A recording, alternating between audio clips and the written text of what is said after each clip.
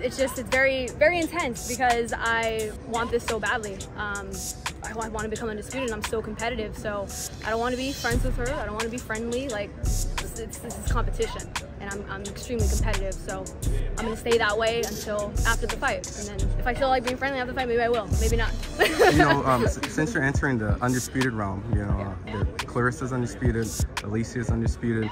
They're thinking about maybe making like a mega fight down the fight. Just what's your thoughts on something like that?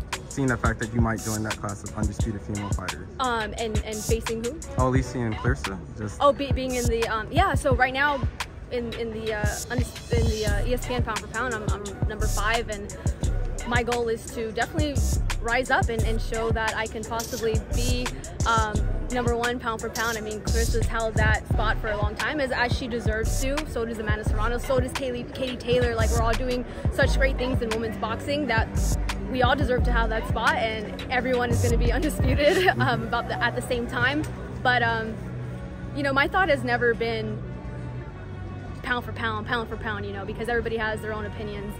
I just want to become undisputed, and not at just one weight class, but at multiple weight classes. And you know, people can rate me on their list where I really want, but as long as I know that I'm undisputed in multiple divisions, then that's what I really want.